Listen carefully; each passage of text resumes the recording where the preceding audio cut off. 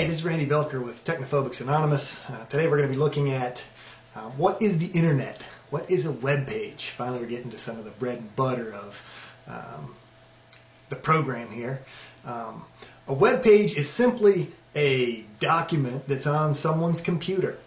Right? Now this computer is connected to a whole connection of other computers, right? Including yours as soon as you hook it up and connect it to the internet. So you can go to their computer, you can look at the document that they have put up there. Now, they call it a web page. It could be a document that includes photos, could include videos, could include sound, could include things for you to buy, all kinds of things. But it's set up and hosted and running off of somebody else's computer.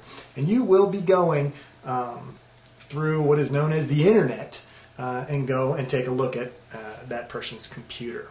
And that's what the internet is. It's just a connection of thousands and millions of different computers. And you have a certain amount of access. You can go in and take a look at certain pages on those different computers.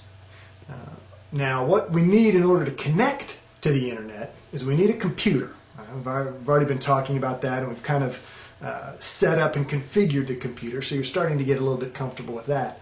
The second thing you need is on the back of your computer you need a modem.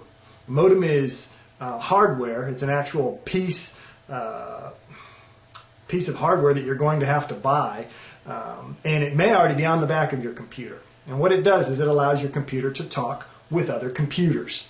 You're going to have a modem. That's a necessity for you to hook up to the internet. The good thing is most computers nowadays come with some type of a network card or modem already hooked up on them. Now, beyond needing a modem, the other thing you're going to need is you're going to need what is called an internet service provider. All right? Now, this is a company that gives you an on-ramp to the computer. It will take your computer and it will give you access to all of the other computers. Now, these internet service providers work in a couple different ways. They can have a telephone number that you call into, and then you'll have access over your phone line. You would need a phone modem then if you were going to have access in that way. Or many of them work as a cable company. Right? So as your cable movies are coming in, they'll also allow you to have internet access, and in that case you'll have a cable modem, and they will provide that cable modem for you. Now there are also there's new ways of connecting to the internet happening rapidly all the time. Broadband and satellite connections, these different types, and you'll need a special modem anyway that you hook up through your internet service provider. For many years, the only internet service providers that were available were through phone companies. So you had to dial, and they were called dial-up. Now, dial-up modems are much faster than they ever were, but they are unbearably slow. If you are considering hooking up to the internet and planning on using a phone connection with a phone modem, just stop it. Don't. That's poor thinking.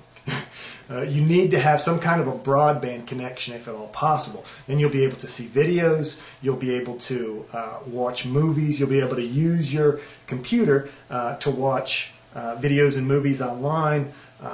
And this is, you're only going to need more connection speed in the future, and the connection speeds are coming, the prices are coming down, down, down. So if you're wondering what kind of internet service provider that you need to get, you certainly ought to be trying for some type of a cable modem or some type of a broadband connection.